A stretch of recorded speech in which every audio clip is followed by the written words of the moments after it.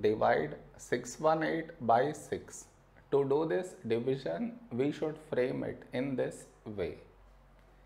618 here and 6 here. This is your step 1.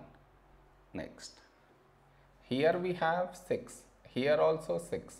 When do we get 6 in 6 table? 6 ones 6. Now we should subtract, we get 0. After this, bring down the beside number, so 1 down. Now here we have 1 and here 6. 1 is smaller than 6. So we should bring down the second number. And the rule to bring down second number is we should put 0 here. Then only we can bring this number down. Now 18, when do we get 18 in 6 table? 6 3s 18. Now we should subtract, we get 0. No more numbers to bring it down, so we stop here. This is our remainder and this is our quotient.